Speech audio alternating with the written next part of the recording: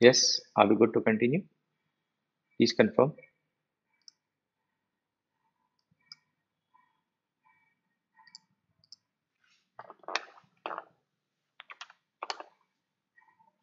Okay, good. So now we are starting with a new topic, my dear friends. We are starting with a very, very new topic. Okay, and that new topic is what? It's called testing, especially unit testing. So you need to understand the following with respect to testing, my dear friends. So all with me. This is something new, extremely important, very, very critical for any real life enterprise application. Right? Very important. So you see this now. I'm going to do what? I am.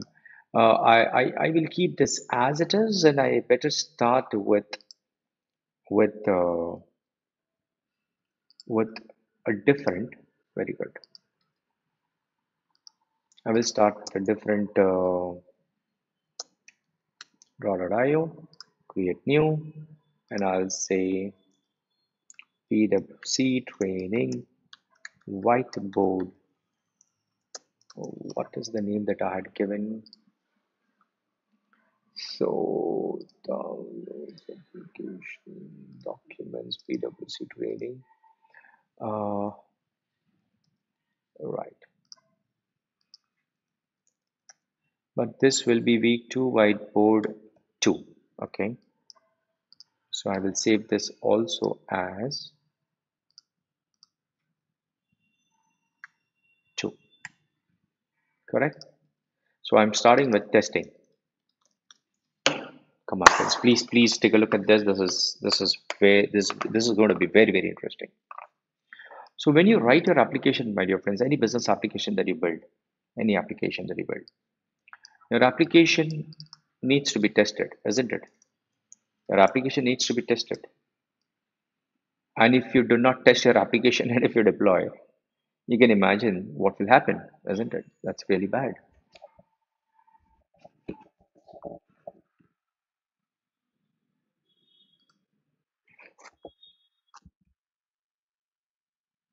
Okay, perfect. Right. So any business application that you build needs to be tested. And now there are various different types of testing.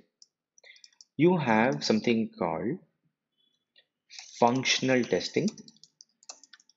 Okay. You have something called system testing. There are various different types of testing. Various different types. System testing, right? The overall testing of the system, here the functionality of the system. And system testing is a very general and the umbrella term used. So I will not use that. I'll be very specific. Functional testing. Then there is something called load testing. Then there is something called performance testing. Okay, performance testing, and so on. What are these different types of testing? Functional testing. You test the functionality of your application. Then there is something called UI testing as well, wherein you just simply focus on testing the user interface, whether it is in line with the expectations or not. Functional testing is all about testing whether the functionality works or not. If you were supposed to create a new invoice and you fill up the form and you click on submit, does invoice really get created or not? And all the business logic that was supposed to be implemented, the software works exactly as per the business. So this functional testing is actually business, I mean, so functional testing is checking whether the business it provides the required business behavior or not. Business behavior. Okay, that's what the functionality is focused towards, right? And then the load testing part of it. So I'll just take this here and I'll take this down. Load testing. What is load testing? Once you deploy your application, how much of load it can take? Can there be 1,000 concurrent users, 10,000 concurrent users? That's what load testing is. Something like an Uber app. Don't you think load testing will be extremely important? How many concurrent users are supported by the application? That's very important. So load testing. Then you have performance testing as well. So for example, in how much time you can book a cab. So you put all the details of booking a cab, and the moment you click on submit, how soon you get a response back saying that your cab is booked or your request is declined, we do not have a cab available. How much time does it take? That is called performance testing. Correct? Yes, many users to get, yeah, correct. So that's how it is. All of these are the different types of testing. All of these are, what's wrong with this?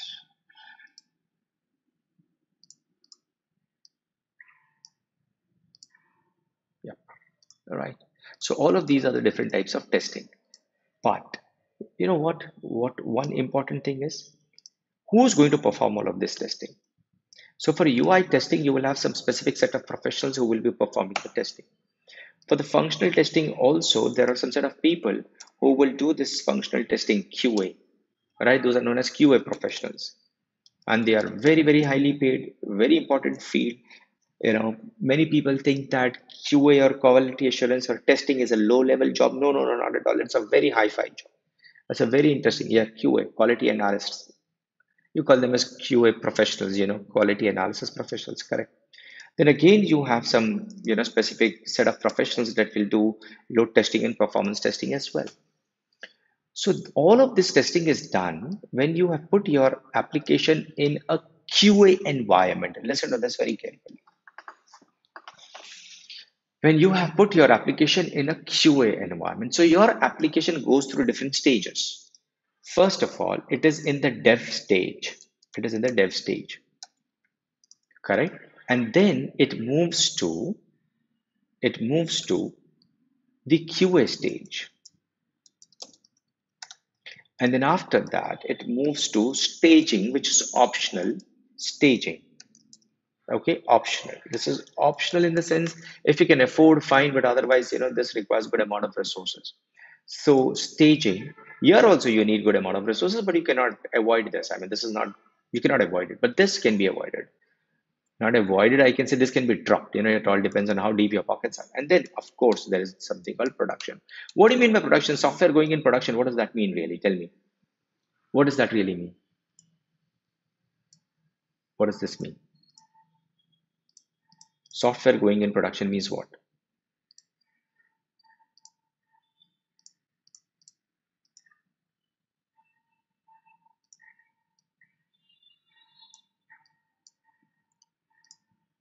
Correct. This is how it is. What do you mean by software going in production? It is started being used by, yes, correct. Yes, correct. So people have started using the software. People have started actually using the software in order to run their business or run their affairs. They have started using your software. They have started using your app. That's how it is. So there are different stages, but so that's the production stage. But what is the dev stage? Dev stage is the stage wherein you are still developing the application. And when you develop your application, my dear friends, I have a question to you all. Will there be one single member in the team or there will be several members in the team? When you are developing your application, there will be several members in the team, isn't it? Correct. You will have one member in the team, you have another member in the team. All of these people, right? Suppose you have got a four-member team. Suppose you have a four-member team. All of these four people are writing code. In which stage? They are all writing code. In which stage they are writing code? Dev. Yes, correct. So when they are writing code, they are in horrible. They are writing code in what stage? They are in the dev stage. Correct. They're all writing code in the dev stage. Let me put this in a box like this. Right.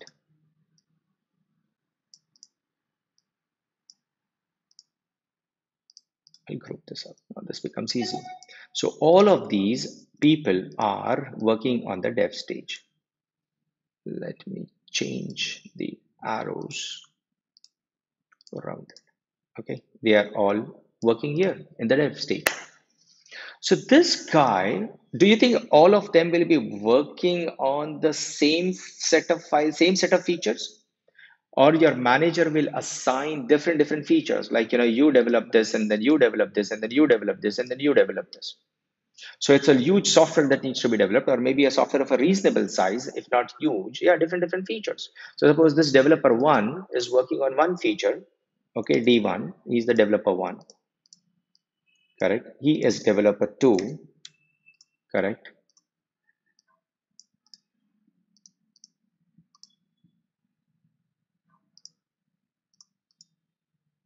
Ungroup, and he is developer 2. This guy is developer 3, and this guy is developer 4, right? I have named them in clockwise format. So these are the ones who are the developers. Now I'll group them up. Now this D1 guy is going to commit and push his code once he has finished with his work. Don't you think D4 will also do the same thing, and D3 and D2 will also follow suit? Don't you think they will also be committing their code? Come on, yes or no? They will be committing and pushing their code to the server. Where is the server? Bitbucket. If not Bitbucket, then AWS code commit. There are many such servers. These platforms are available out there in the market wherein you can have your source code managed on the cloud. I repeat, you can have your source code managed in the cloud. You can very well do that. You can very well do that. Correct? So when they are pushing their code, what happens? Do you think each one of them must be pushing their code without testing their own code? Whatever code I am writing must work well on my machine. Yes or no? Come on, yes or no? It must work well on my own machine. Correct. And this guy has written his own code, and that must run very well in his own environment, in his on his own local machine, isn't it? You got that? And then similarly, D3 and D2 also, these guys are going to write their code which must run on their own local machines. So the piece of code that this D1 has written, I will call that as the unit of code written by D1. And then you will have unit of code written by D4. Then I will say the unit of code, that means the piece of code. It can be 2 classes, there can be 3 classes, maybe 10 classes he ends up writing. This D2 guy ends up writing his own set of classes. A simple example. A simple example.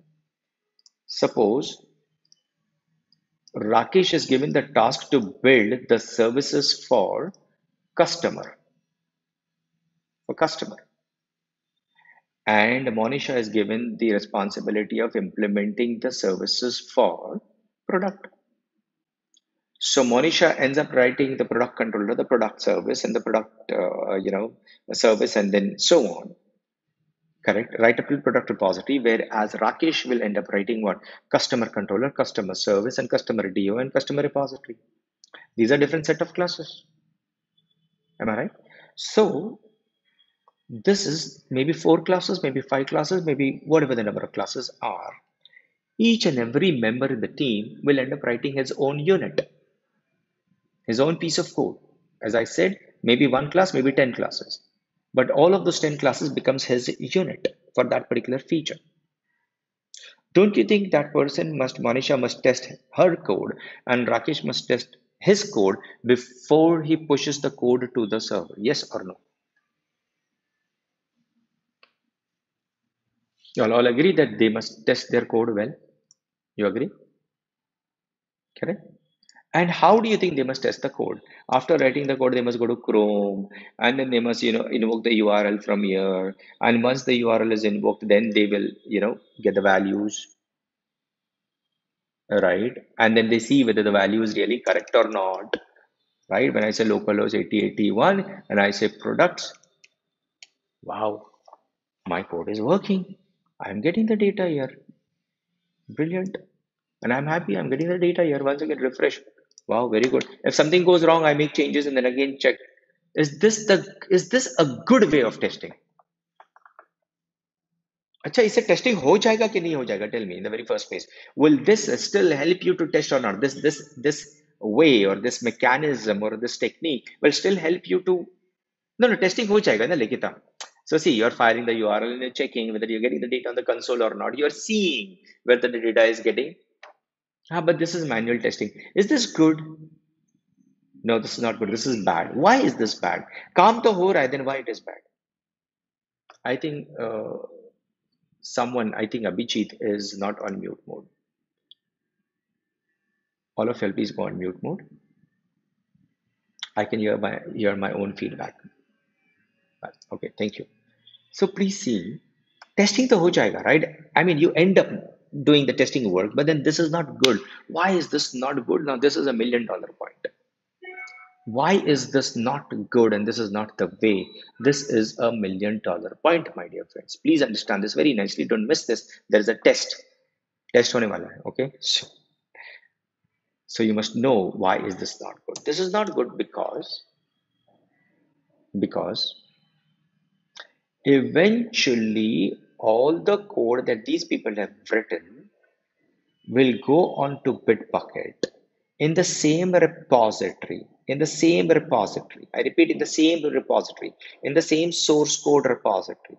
So my code gets merged with your code, right? And then the third person's code and the fourth member in the team, four or five of us, we are all writing our own individual units as per whatever feature was assigned to us. We implement that and it goes on to the same source code, and that same source code will be deployed on this development server.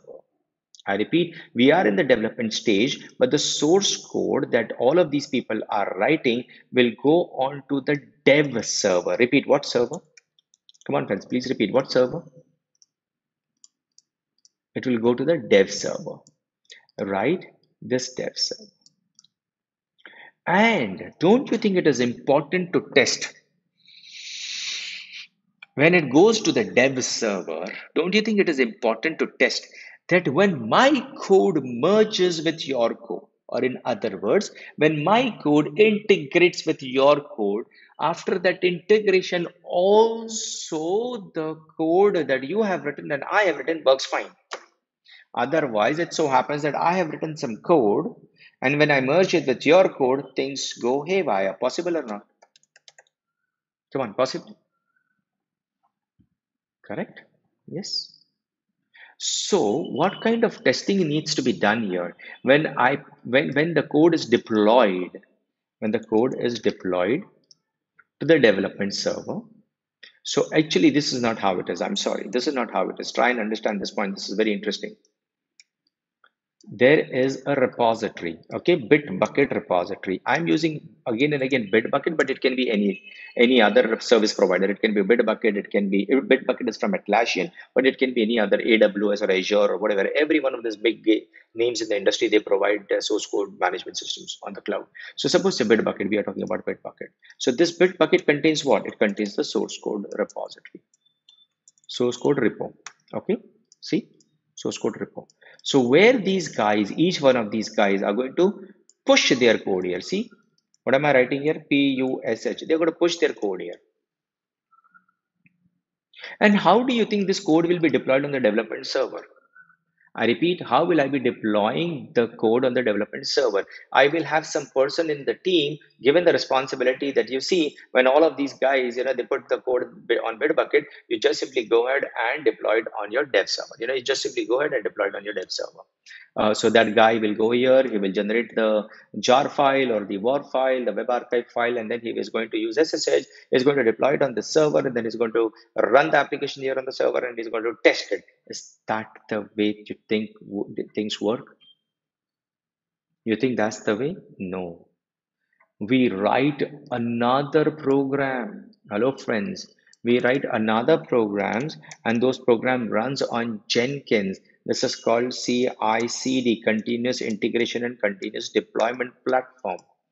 So the CI/CD pulls the code from here. See this, pulls the code from here, and it is this Jenkins that automatically, so everything is automated, it deploys the code here. This is how the deployment happens.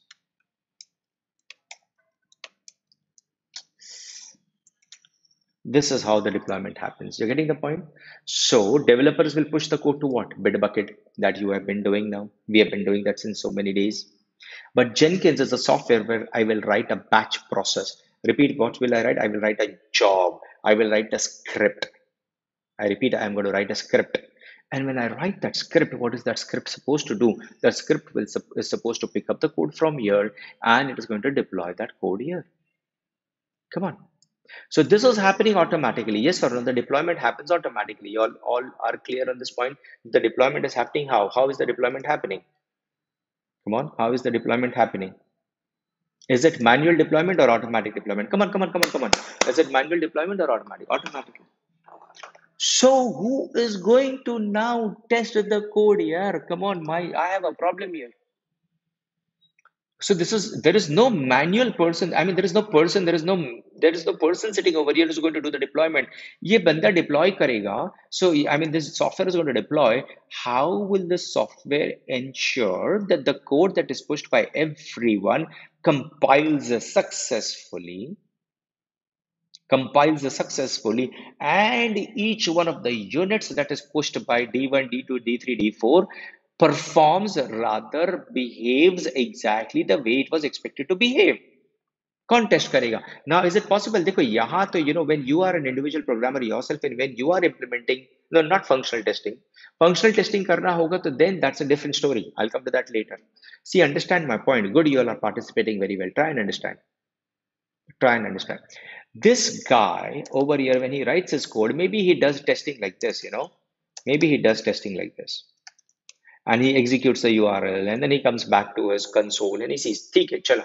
But then यहाँ पे, over here, there is no person sitting, right? So how will people ensure, or how will your stakeholders ensure that the code written by each one of them, when it is integrated, right, when it is pushed to the Bitbucket source code management system, and when it is pulled and when it is deployed on the development server, everything still works fantastic. That means the code that he had written works here. The code that he has written works here. The code that this guy has written also works here. And then the code that this guy has written also works here.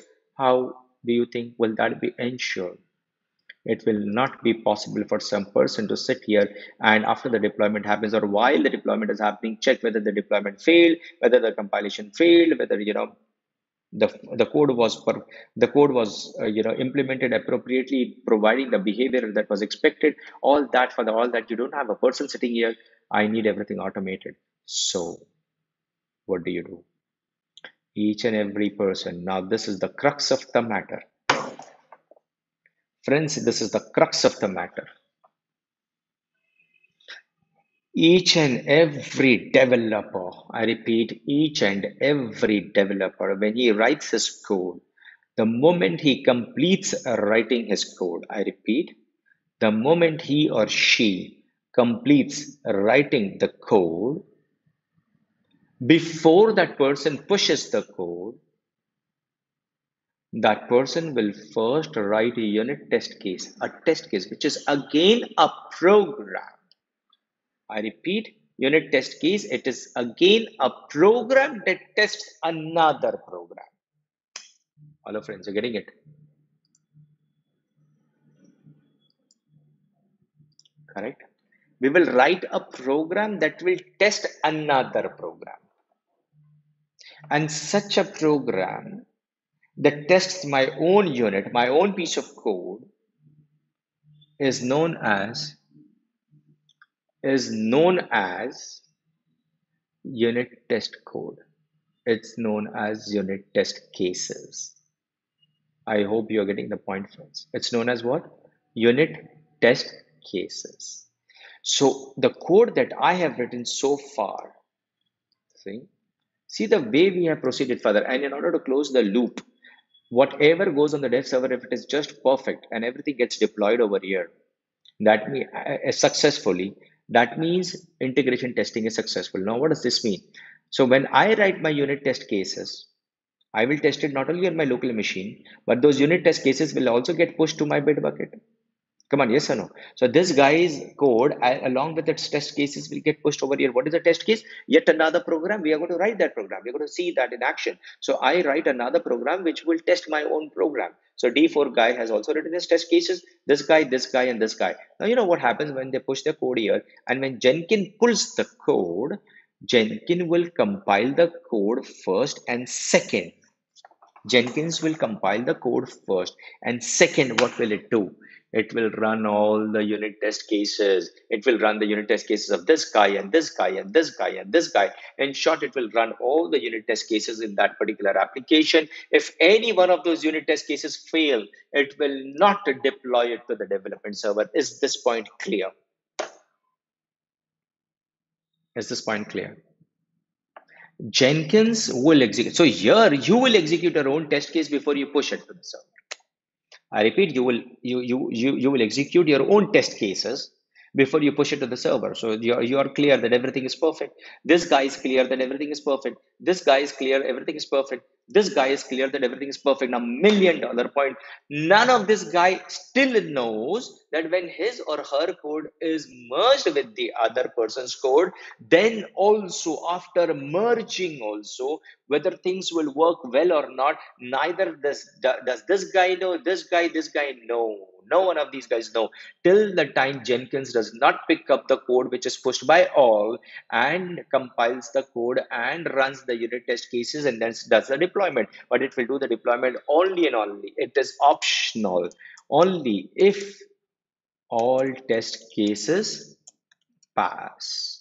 You're getting the point? Only if all the test cases. So the test cases written by this guy and this guy and this guy and this guy and this guy, right? All of those test cases will be executed by Jenkins. If all the test cases pass, the deployment happens to the server.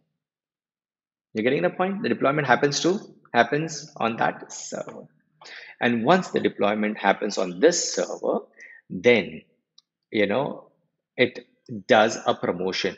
Then this Jenkins, if this is perfect, now here you will have another server called QA server. So Jenkins will now deploy it to the QA server, and there will be now QA professionals. So these were developers, but now you will have QA professionals. Okay, you will have QA professionals. So these QA professionals will test the application which is deployed. See, this is the server on which the deployment has happened. QA server, QA person 1, QA person 2, and QA person 3. A person 3. All of these guys are QA guys, right? All of these are who? Who are these? Like they are, you see this send to back. Okay. Select them all. I'll group them all. These are QA professionals. Are QA professionals worried about your source code? Are they worried about the source code? No, they are worried about the functionality that you have deployed. And these are the developers. Correct? These are the developers. See, these are the developers, correct? These developers are supposed to write code, and these developers are supposed to write unit test code, and then yes. So one level of testing has already happened here, and another level of functional behavior will be checked over here that everything really works as per expectations or not. Correct? As per expectations or not, everything is working or not, that's what is tested. Correct? So see, these are QA processes. This is how. Once QA professionals give a green light that yes, all the features that were implemented by these four programmers, everything is working fine. They will do UI testing, they will do functional testing, everything else, and then after that, the code will be deployed either on the staging server or else it will be deployed on what? It will be deployed on the production server. So finally, if everything is okay, it goes to the production server. Correct. That's how it is. But now there are loads of other things as well that needs to be discussed. How, what is the strategy to create branches, which branch will go to the production server, which will remain in the QA server, which will go to the dev server and stuff and all that will be discussed. We will discuss when we discuss DevOps.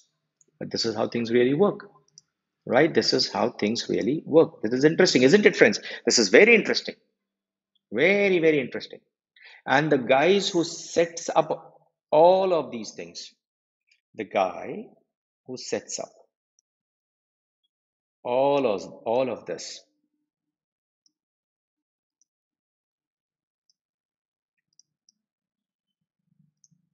this guy, the one who sets up all of this is known as what guy? What is he known as? DevOps. The one who manages this entire environment. Okay. This guy is known as what? He manages the environment. He manages this. He manages this. He manages this. He is known as a DevOps engineer. Correct. This is the part of DevOps. You got that. This QA professional, of course, is not the part of the DevOps. I'm sorry about that. So let me move this guy out, right? So that there is no confusion at all. This is how it is. This is how it is. It's very interesting. It's fun, right? It's fun. So, so what is it that we are going to learn now? You tell me. What is it that we're going to learn? What is it that we're going to learn? How to write? Come on, how to write? Unit test cases. Correct. That's what we're going to learn. How to write test cases. So what's the time now? It's 11:42 already. Let's take a short break here, friends. Come on, let's take a short break. 15 minutes tea break. We are going to come back and continue, and we are going to get started with test cases. Right, friends? All set? Yes? Thank you. Thank you. 15 minutes tea break. So the time is 42. We will be back at 12. Okay, 12 at 12 p.m. Okay.